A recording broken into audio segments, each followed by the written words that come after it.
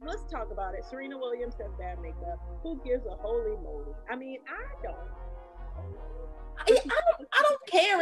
It's like I get that, especially content creators, right? I get that like our job is to, I don't know, be visible so that people can see the content that we create. what people care about.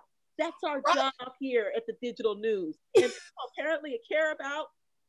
Serena Williams light makeup. Like, were you the makeup artist? Did she show up to your photo shoot with lighter makeup than you anticipated? Like, I don't get it. I mean, there's this speculation around, she's dating a white guy, and because she's dating, well, not dating, married to a white guy, it's causing her to, I don't know, whitewash herself.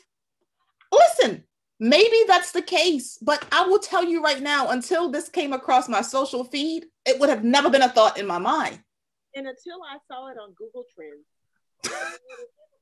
Right. We're looking at Google Trends prepping for our next show, right? And Jessica's like, why Serena Williams? And I literally know because I have people that randomly feed me information and I'm like, why do you think I care about this?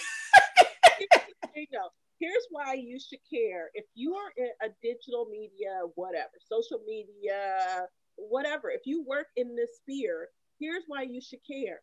Because other people apparently give a crap. And that makes me sad for world kind. Like every time something like this happens, I'm like, let me actually say this though. I remember that actually happened to me. The whole thing with Serena Williams happened to me. Oh, with the light makeup. Yes. So here's what happened. So this may be what happened to her. I went to someone who I just met, just found him on Instagram or Facebook, one of the two. I needed my makeup done, so I wanted to take some pictures for my brand. Went to her. She did the makeup. It looked great. Like my color and my tone was brown, everything. It set, and a couple of hours later, I was white as I don't know what. Mm-hmm. And my makeup, people were like, oh, God, huh? Oh. I'm gonna look for those pictures and see if I can find them so I can show you how bad it was. So funny. But you know what's like, that makeup artist, I don't know, that's weird.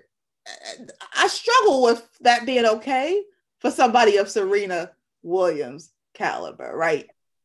I mean, even if you have a makeup artist on site, like it sets and you look like that, you stop the shoot and you readjust the makeup. Somebody that just was like, here's she's probably tired. It was late. You never know. Yeah. I mean, but we've decided she's trending now, and we've just decided that the white man has caused her to whitewash herself. Like that's where we went. It could have been a bad angle. It could have been bad light. It literally could have been like in that moment, the lighting made her look that way. That moment was taken, and what did we do? We ran with it. But here's the thing. Now, I think that's why we're here to bring everybody back down to earth.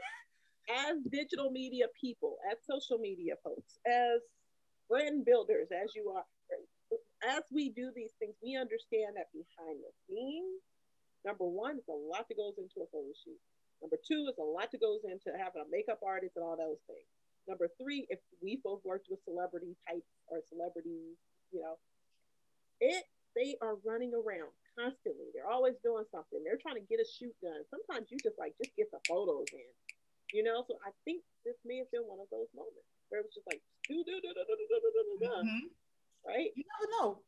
And on top of the fact, like, I feel that there's an opportunity for content creators to bring a little bit more integrity into journalism, because I feel because everybody is chasing the click, the engagement, the numbers, that even situations where like this is something that's silly, whatever, the woman's makeup is bad, whatever, who cares? But like there's situations where I can't remember what celebrity recently passed, where you got people just vying to be the first person to break the story before like family members even get a chance to share this with their family members. Like the last thing I want to do is cut on Instagram and find out that somebody that I know in real life, not just a fan, somebody I know in real life, like passed away, and the people that don't know them personally know before me, just because journalists decided that they wanted to break a story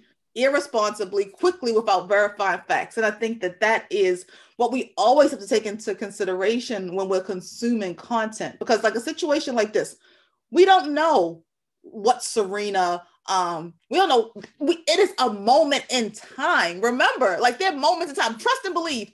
If we're being honest, and we all know, you look in your phone, you will have 17 pictures of you doing the same pose trying to get a picture. Some of those pictures look crazy, right? But there's a moment that you look amazing. That literally you can have the same makeup, the same everything, that one moment. So you never know. And it's our job, I feel, as content creators and just thinking people. Like I'm thinking about the consumer. Forget the content creator, the content consumer. Because guess what? People that are going to create, that's their job. Like, unfortunately, the game sucks, but the rules are you got to create crap that people go click on. That's just really what it comes down to, right?